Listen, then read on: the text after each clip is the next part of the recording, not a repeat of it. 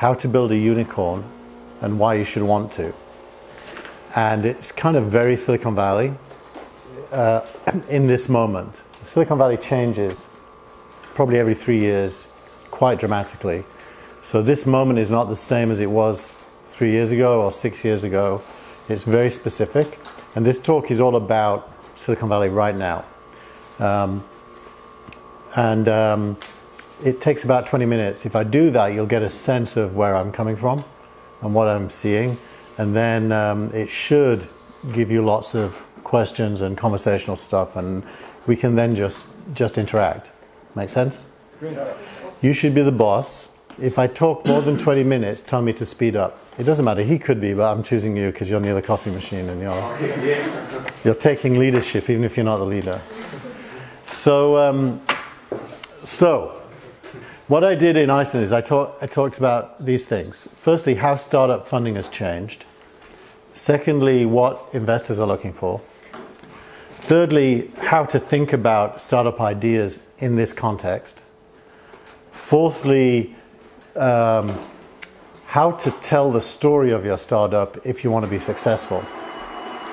And finally, I give an example where I do a 2-minute pitch for one of my startups using this advice. Okay? To show them a practical example. And this was to an audience of, this was the Minister of Technology of Iceland and the US Ambassador dignitaries, but the room was full of startup people, and Iceland has 350,000 people, but about 30,000 of them are engaged in startups, which is kind of amazing, because the government gives grants. In the recent history, 24 million euros. If you do a startup, about 80% of all your costs can be given in grants by the government. So it gives you the bootstrapping. So there's a disproportionately high number of startups in Iceland. And some of them have been quite successful. For a tiny country, it's amazing. Which proves you can be anywhere and do this. So this is just a random selection of headlines from very, very recent publications talking about the phenomenon of a unicorn.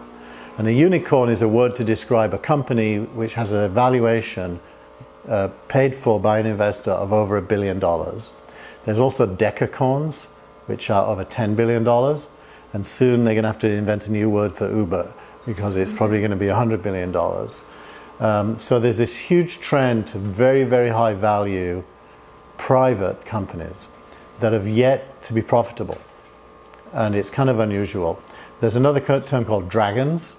A dragon is less than $1 billion, but the investment is sufficient for a venture capital firm to repay their entire fund when that company exits.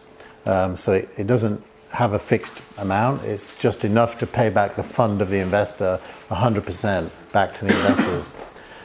So these are all the phrases, and it kind of sounds like pigs eating food at a trough.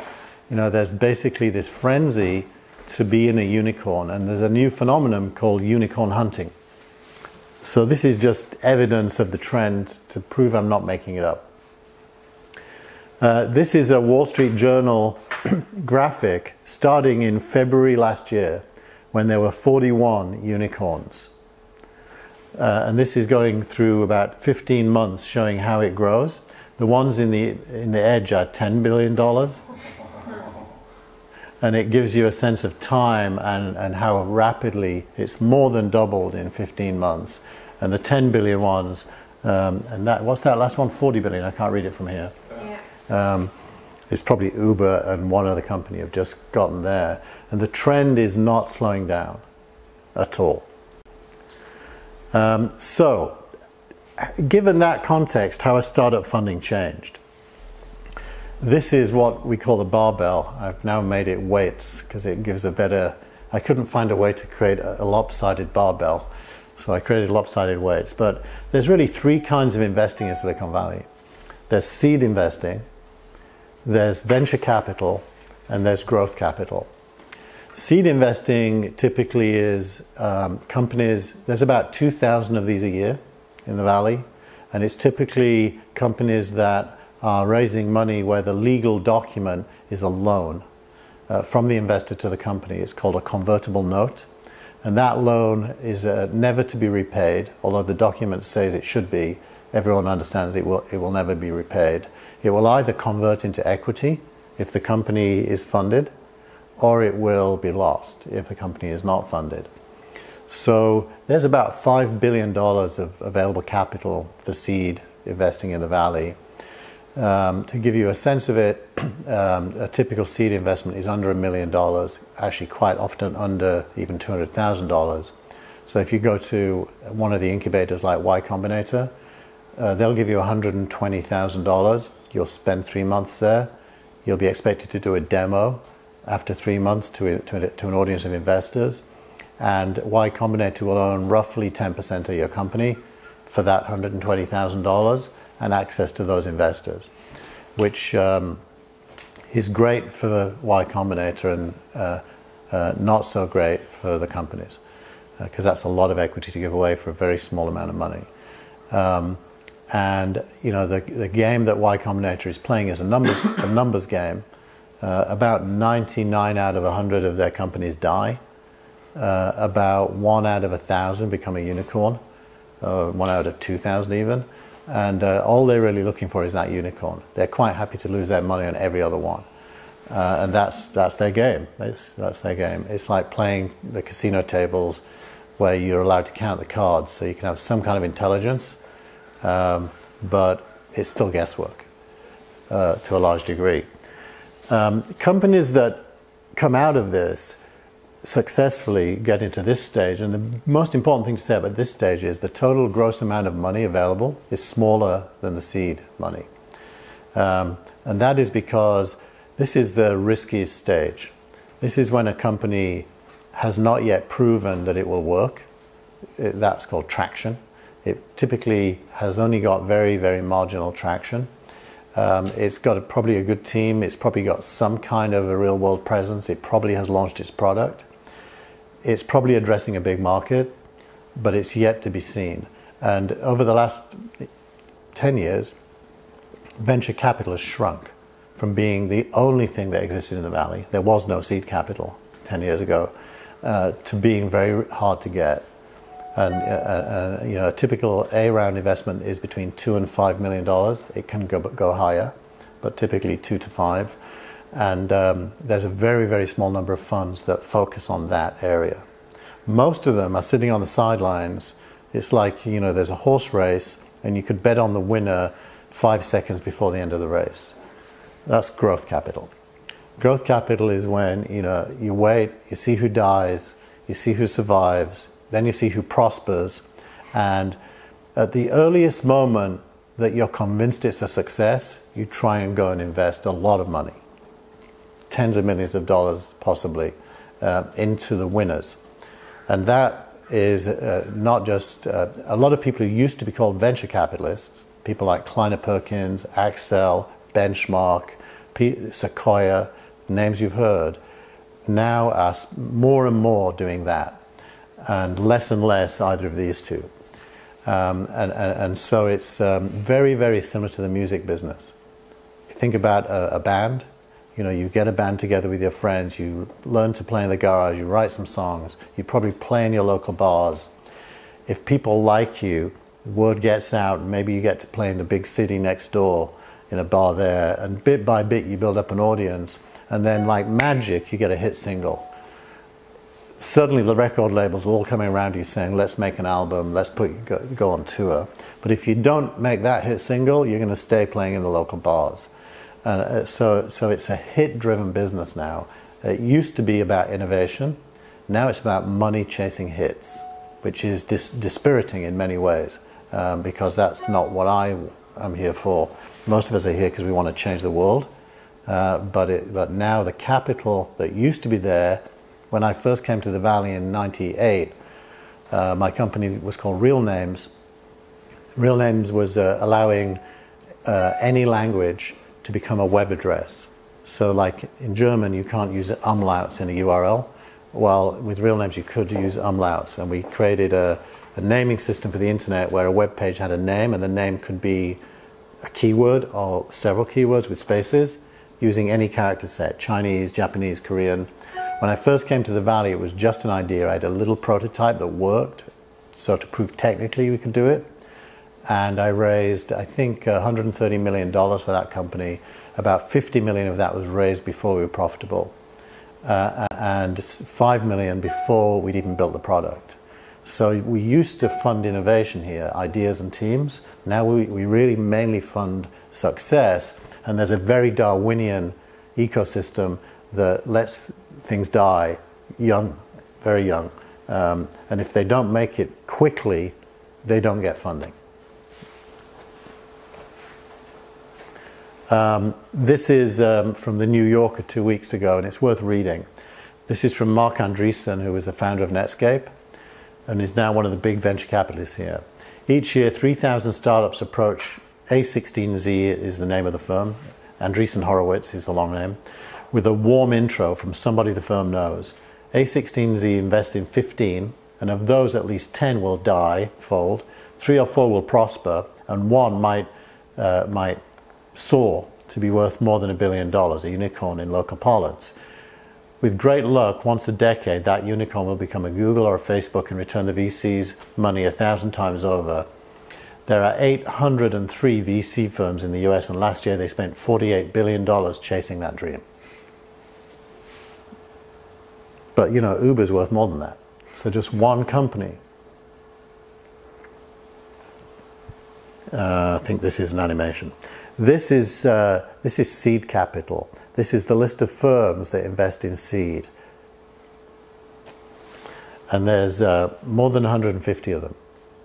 They're called micro VCs, and they basically typically are investing between $50 and $100 million over a 5-year period in chunks below $1 million. They're all over the place. So if you have an idea, you flock to Silicon Valley and you start meeting these guys. And you know, it's worth saying it's incredibly hard to get that seed money, because out of the 2,000 that get it, there's probably 50,000 trying. And usually they're one-man startups or two-man startups that are mainly engineers with no business partner at all, just messing around, hacking with code, building stuff, throwing it out there, seeing what works, seeing what doesn't.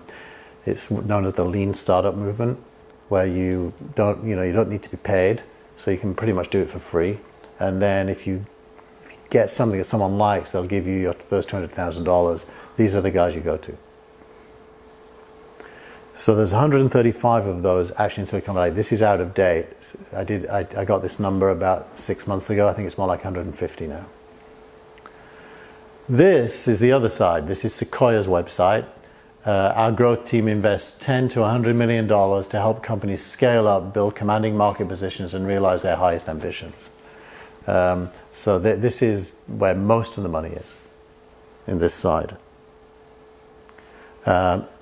In Geneva, Index Ventures, Danny Reimer, who's a friend of mine, just raised $706 million for a growth fund.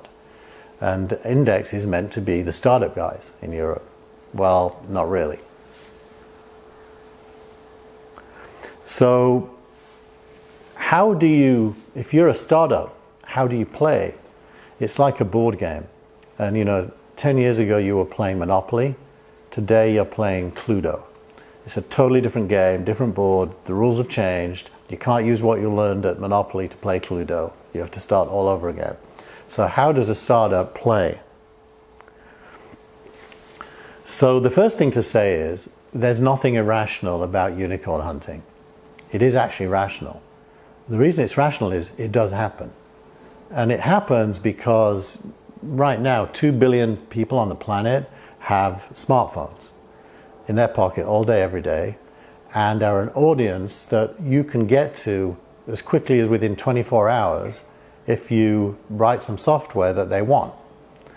And so the experimentation that goes along with the early stage seed ecosystem to try to find software that these people want is not irrational. The fact that it's highly Darwinian and most people die has to be balanced against the fact that some people succeed. And when they do succeed, it's hugely. And the main difference between the failures and the success is very thin. I had a startup called Just.me that got 500,000 installs in about 3 months from 200 countries, and then slowed down. And it looked great. 500,000 is, by the way, a small number in the context. It's got to probably be about 10 million to be, on the radar of the unicorn hunters. But it's really, really hard to get to those numbers. But some people do. So therefore, it isn't irrational. It's quite rational. And the fact that it isn't losing money, but making money, is kind of the proof of that at the generic level, at the high level. This is Andreessen's advice from that same article to startups. Mediocre VCs want to see that your company has traction. Doshi was a founder of one of his companies. Doshi told me, the top VCs want you to show them that you can invent the future. So when I go and pitch, I invest, but I also do startups. So I actually pitch these guys as well as listening to pitches. I make pitches, and I'll explain why when I explain what I do. But the dominant experience of walking into a room is that the first question is, what is your traction? And the reason they ask that question is they want to know whether you might be a unicorn. And their only method of determining that is your current numbers. Traction. Well, most early stage startups don't have numbers that can prove that. So Andreessen is saying only mediocre VCs ask that question. It means they're not in any way intuitive, analytical about the world, and are incapable of guessing what comes next unless the numbers already tell them it's there. Therefore, these are mediocre VCs. They're more like bankers than VCs. And he's quite right. And so when I walk into a room and the first question is, what is your traction? I already know I should leave. Because that guy, I don't want that guy on my board. He's going to be asking me dumb questions based on a spreadsheet for the next 3 years while I'm trying to change the world. It isn't what I want to do. So I'm immediately alienated from that question. But most startups are not my age and don't have my level of experience, think they have to answer. So that's led to a phenomenon called growth hacking, if you've heard of growth hacking. Growth hacking is faking traction. It's basically finding clever marketing devices, usually in social media, to get early success, which is non-sustainable, but shows numbers. And then they say, look, these are our numbers. and any half-decent VC will see right through that, but there's some really dumb ones that will give you money if you growth hack. See, we have some growth hackers in the room. So, given that, how should you think about your ideas? Well, so I think there's actually something you can teach about this. It's basically to do with what I call historical thinking. How can you put yourself, without yet having traction, how can you put yourself into the class of companies that might be a unicorn? And you only have to be maybe a unicorn. Maybe is good enough. If you could never be a unicorn because you're doing something too small, they won't listen. But if you could maybe be a unicorn, they will. And this is my methodology as to how to maybe be a unicorn. So the first is historical thinking. By the way, this is highly Central European. It comes from Karl Marx and Hegel. And it's to do with understanding history. It's to do with knowing that the past and the future are separated by the present. And the present is a constant battle between what is dying and what is being born. And if you are an innovator, IQ test number one is, are you building something that's being born, or are you building something that is dying? And so you really want to be operating, I think my press week, yeah. You want to be operating where that oval shape is, on the overlap between the present and the future. And you really want to be on the leading curve of that oval, as far into the future as you can get. And the way you know whether you're there is, people will think your idea is stupid. If people think your idea makes sense, it's probably too late. If you think it makes sense and other people think it's stupid, well, you've passed the first test, because no one's going to copy you. You probably think you've seen a big opportunity, and other people just don't get it. Which means 9 out of 10 meetings you take, people will say, "Are you crazy?" But there'll be that 1 or 2 people who will say, "That's ingenious." So if you're not there, if you're not on that leading edge, if you're doing incremental change from the present that is valuable, that's fine, but it's not a VC fundable business. It's probably a business that can make money. It might be a great business. It maybe can make $100 million in revenue, but it won't probably be a unicorn, and they won't think it is. So if you want them to pay attention, you've got to be on that leading edge. And if you think about the life of a VC, you sit in a room for 8 hours a day, you have a different person come in every hour. Mostly they're boring. You think there's no way on earth this person can ever make a unicorn. You're hoping and praying that someone will walk in that just blows you away. And they'll blow you away with a combination of craziness and audacity. That's your dream meeting. Whereas most of us are trained to believe that when you go into a meeting, you've got to be prudent, show you know your numbers, show you're not going to lose money. No, that's not what they're looking for. They'll make you the CFO of a company with that pitch. They won't give you $10 million to go and change the world. So where you position yourself is the first thing. And I said there's 2 things. In that curve, there's 2 things. The living dead, that is to say not dead, looks very much alive. Examples of this would be T-Mobile or let's say Facebook before it acquired WhatsApp and Instagram, or Microsoft, or AOL for that matter. Very much alive, but doesn't represent the future. It represents the past, and the past has this way of hanging on and not dying, but it's not where you should be doing a startup. You shouldn't be trying to replicate anything they do. You should be only trying to accelerate their death. That's the key thing to do. I started EasyNet in London in 1994. EasyNet actually is in Germany as well, probably in Austria. It's in 29 European countries now. And it's definitely in Italy, and it's a major internet service provider. But in 1994, it was me and David Rowe, my co-founder, in a small corner store in London, off London's Tottenham Court Road, with a server and 10 plastic modems, where people could dial in and get connected to the internet for £10 a month. And British Telecom was we were competing with British Telecom. Literally, we had no money. We spent £35,000 on a credit card to set the whole thing up. We had no money. The first money we got was the first £10 check that came through the door on the first day we opened. We never raised venture capital because there was none in London in 1994.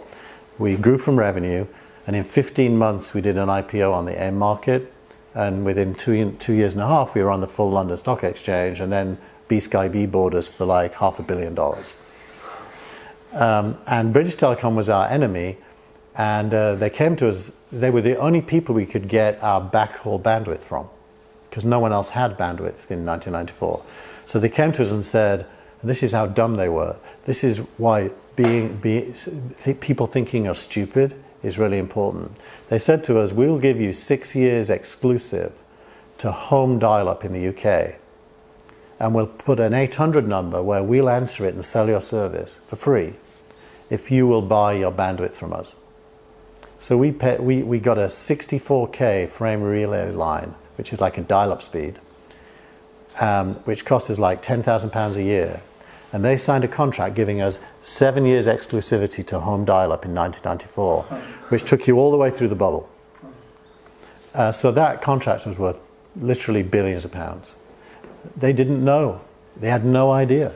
They thought we were stupid. They thought the only thing that was going to happen is we'd pay them £10,000 a month, and we'd die in some period of time, and they'd get their revenue. 2 years later, they tried to negotiate out of the contract, and they had to pay us millions of dollars to get out of the contract. So people thinking you're dumb is good, because that means they're dumb. And you can leverage their dumbness for your own... but they were the living dead, and they're still the living dead. They're huge, but they still don't represent, the real future. And then there's the unborn. The unborn are things that you know, and some of your friends might know, but not generally visible yet. There are just little signs of it, in society. A great example of that right now would be Bluetooth beacons. They're called iBeacons. These, I've got some there, I'll show you. They're these little things that you can stick to a table, and all it does is go beep, beep, beep, and gives off 3 numbers. And what it allows your phone to do is know within 4 inches where you are. Instead of GPS, which is like 60 feet of where you are, by putting a beacon, you can know within 4 inches. So in the context of, say, a restaurant, you can know which table you're sitting at. Or if you're in class in college, you can know which seat you're sitting in. And better still, your phone can be one of these beacons. Your phone can be turned into one in software, and you could associate your name with it, let's say, or your profile. You could then know who's in the room. So we now could say, I could have all your profiles, whatever you'd allowed me to see, in my address book, just automatically because of beacons. No one really knows about beacons yet, but they create micro-location, and they create time and place presence. They also, through associated metadata with them in the cloud, you can know about a place. So let's say you're at the Bundestag. You can see the whole history of the Bundestag because it knows you're there, and the metadata is in the cloud. Is it called? It used to be called the Reichstag, right? Whatever, the Parliament. Anyway, so that gives rise to 2 things that no one talks about yet: the Internet of Places and the Internet of People. Right now, people exist centralized in Facebook or in LinkedIn. Well, now with smartphones and beacons, people can exist in time and place. You don't need this big centralized thing anymore. And better still, you can have control over it, so your privacy is in your own hands. So the world's going to change again, but these things are not well known about. That's the unborn. That's where the most interesting stuff happens. So, rule number 2, after making sure you are at the right point in history, is choose an idea that accelerates the death of these guys and the birth of these guys.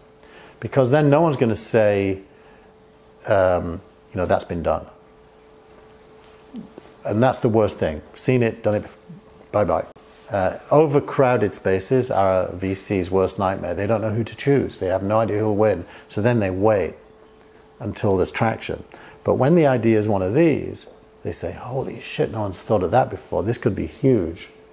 I need to get into this before it gets traction, otherwise it'll be too late. And then you can leapfrog this. I call it death by 1,000 seed rounds. Typical startups today are not doing 1 seed round. They're doing between 3 and 4 seed rounds before they get fundable, if they ever do. Well, the way to... And then you give equity away, every single one of those. So by the time you get viable, you only own half your company. The way to avoid that is through this approach. It doesn't always work, but it's the only way that can work. So, how does storytelling play into this? So, there's an easy way to explain storytelling, and it's completely the opposite of what most people do.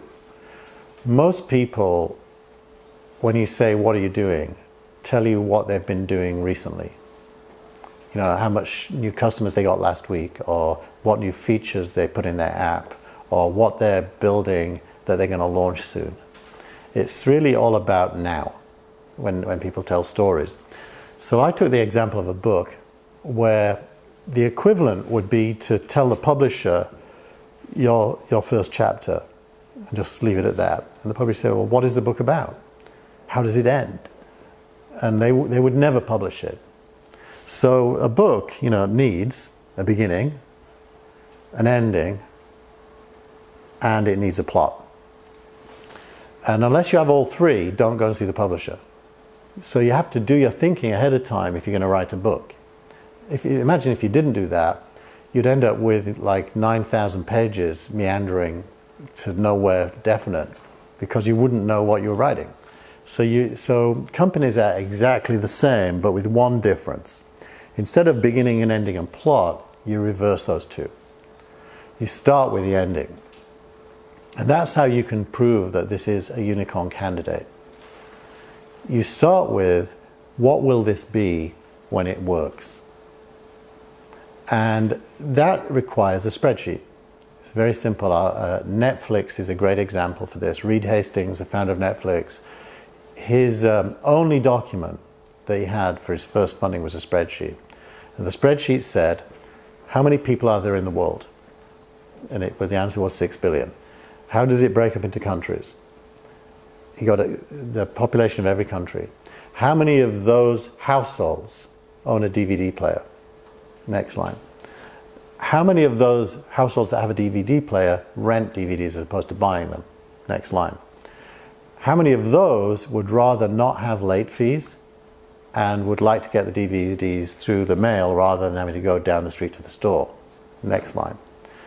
And then he put a history into it, five-year projection. How will all these numbers change over 5 years? And he had a price per month, and he could do a calculation that at scale, this was worth billions of dollars of revenue.